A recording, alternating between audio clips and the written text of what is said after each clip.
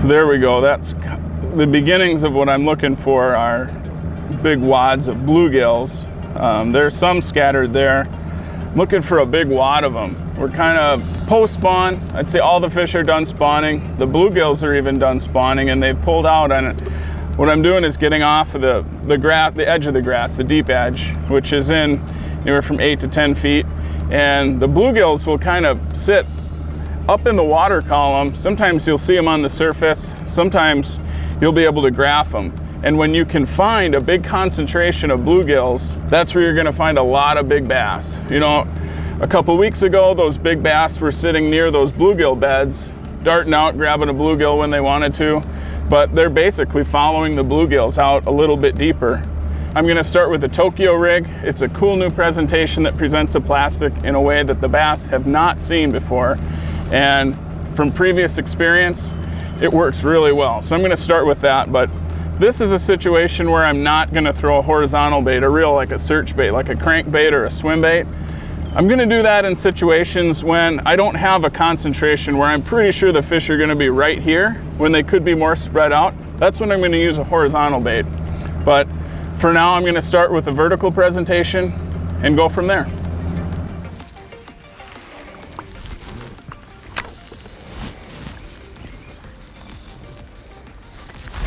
Got him. Oh, there he is. Oh, yeah. Oh, oh wow. Oh, that's a nice one. Holy smokes. Oh, yeah. Wow. Look at that one. Man.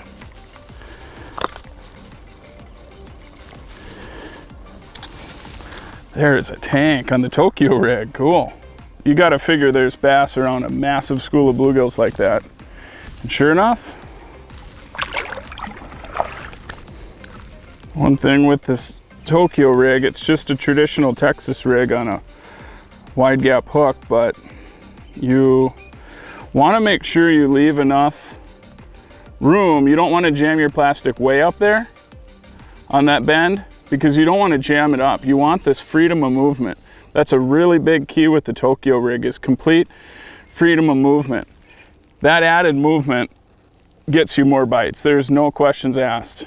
And making sure your plastic isn't jammed up there is a real important tip when you're fishing this Tokyo rig. So while I'm fishing, I'm kind of keeping an eye on my graph up here, and I can see when I get around bluegills, there's one. There's a fish. The fish are really keyed in on those bluegills. Look at that. Oh, this is fun. Cool, another nice fish. I think there's a whole pile of them in here. That Tokyo rig, man, this is a killer rig. It's providing an action with a bait, you know, your favorite plastic bait. I don't know that it makes all that much difference, but it's a whole different presentation the fish have not seen. It's almost a hybrid between a Texas rig and a drop shot, but it's for power fishing, catching big fish on, you know, heavy line. This is a 17-pound Suffix Advance. It's a cool new mono that has super low stretch and a lot of abrasion resistance, which is perfect for this. You know, there's wood, a lot of different grass, things that are rubbing on your line, but this is a good setup and it's working. There he is.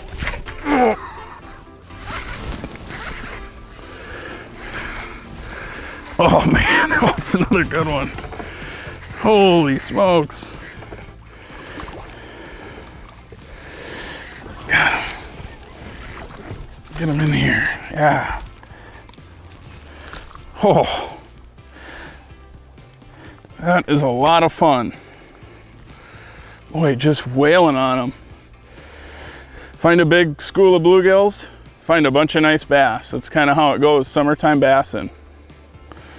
You know, one cool thing with this Tokyo rig is when you're around a piece of cover like a dock or wood, or you think you're around fish, this is a great bait that you can shake, because you got the weight on the bottom, and as you shake, your bait's just flapping up there a couple inches above the bottom, and it'll drive them totally crazy. You get a lot of bites just shaking it. Oh yeah, oh yeah. Oh. Oh, that's a nice one. Oh, he's fired up. Holy smokes. Wow. This rig really pegs him, the roof of the mouth. Another beauty.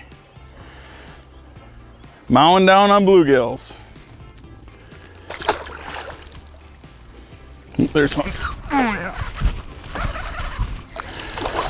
Oh, man, it's a big fish. Oh, oh. Golly. That's so cool. Man.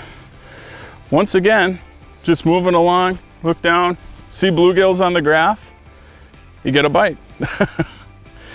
They are super dialed in on bluegills. What a fun way to catch them. Nice, big, healthy bass. Man. I don't know, I made a few casts around in here where the bluegills were. I haven't got a bite, so I don't think they've gone far, but they've shifted, and the bass are following these bluegills. They're fairly nomadic, so I don't see much cover that they're hanging on, so I'm just gonna kind of move around and hopefully I go the right way. If I don't run into them right over here, I'm just gonna turn around and go back that way. They're likely around, but they seem pretty aggressive once I get around them. One really cool thing with these electronics is they all talk to each other, so they're networked in with a hub, and when I do see all that bait or I see a piece of structure, really anything I want to take notice of, all I have to do is mark a waypoint on it. So right there, mark. Got my waypoint that's going to pop up in the front, and I can circle around it, stay off it, and fish very efficiently. I know that my bait is around that waypoint, which is where those bluegills are. Granted, they're bluegills, they got tails, they're going to swim around, but for the time being, they're right there, and as they move, I'll stay on them with my electronics. Suspended bait fish with 2D. I always want to have 2D going on my front, and as well as the 360. The 360 is almost like cheating when it comes to following suspending bait fish. Bluegill, shad, you name it. They stick out like a sore thumb, and you can see which direction they're going, and you can really stay oriented and stay on the fish. It's really neat. You can feel so well with this Tokyo rig because you've got tungsten on the very bottom contacting the structure, and it's amazing how you can feel a piece of wood, a little bit of hard structure. And when you do feel that hard structure, that's a great spot to just take a second and just kind of shake your rod. That bait's gonna flop around. It's got so much, that freedom of movement's a big deal, and it looks very realistic, and that's when you're gonna get a lot of your bites. There he is. Oh yeah, oh boy. Oh, that's a big one. Oh, he just jumped about 3 feet out of the water. Oh my gosh.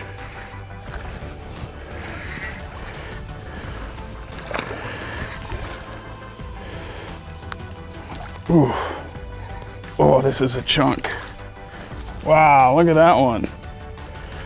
Boy, that is what you're looking for. A big northern largemouth. Very cool. It's just one of those things, day in and day out, if you can find the bait, whether it's shad or perch or whatever, but bluegills, bass love bluegills all around the country, especially in the Midwest. Finding a big raft of bluegills like we did, slowing down, throwing a Tokyo rig through it. The proof is in the pudding.